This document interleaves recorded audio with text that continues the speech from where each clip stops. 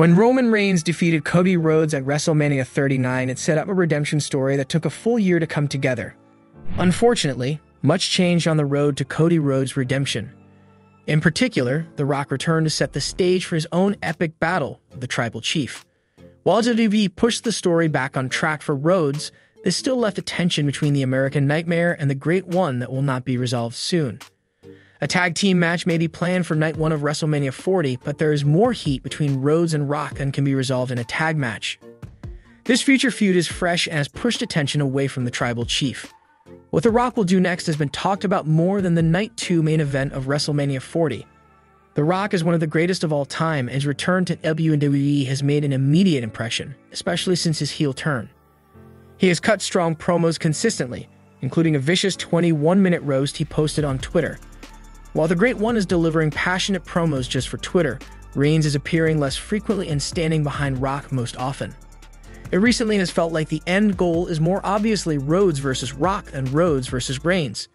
It's hard to match arguably the most charismatic man in wrestling history. However, Reigns needs to find a way to sell his own angle with Rhodes as more heated and interesting than The Rock's. Roman Reigns needs to remind fans of who he is. He needs to get a chance to speak for himself without The Rock in the ring with him.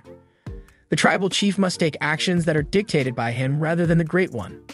That may mean leaving the bloodline behind and taking out Cody Rhodes on his own when the American Nightmare least expects it. Most importantly, Reigns needs to be able to step up to The Rock. While the Great One has acknowledged the Tribal Chief, Reigns needs make him show his loyalty. If this story does not evolve to focus back on the Tribal Chief, Reigns could very well lose his position near the top of the card along with his World Championship at WrestleMania. Also, WWE fans regularly call on the company to write Ricochet into the storylines, as the father-son's angle would be a natural progression to the Uso versus Uso rivalry.